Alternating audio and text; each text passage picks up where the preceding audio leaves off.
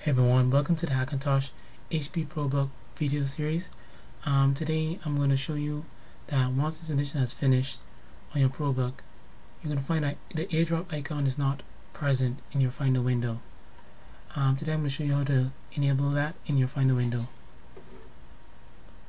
As you can see right now on my desktop, you do not see the AirDrop icon anywhere. If I include a search, as you can see, macOS does not find it. What you're going to do is going to head to Terminal,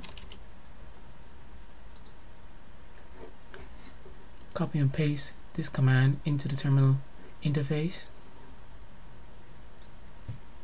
press enter. I will leave a description of this and the link in the video box below. After that, you're going to close it, Apple icon, force quit, Finder, and hit relaunch. You can now see, if you're sure, you're going to hit relaunch, and bam, as you can see, AirDrop is here.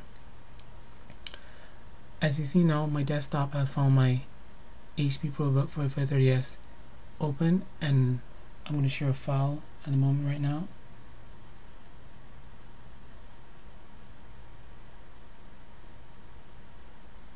One sec.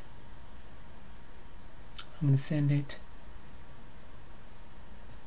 As you can see, bam, my Hackintosh, my Mac Pro, which is my HP ProBook 4530s, has sent over the file, and I'm going to save the file, and as you can see, AirDrop works. In order for this to work, and for your Hackintosh ProBook to see your other Hackintosh or your other Macs on your network, you have to apply this command in Terminal, close Finder again, relaunch, and then you can share your Mac. You can share all your files with your Mac, your real Mac, and your Hackintosh computers on your network without any problems. So that's it.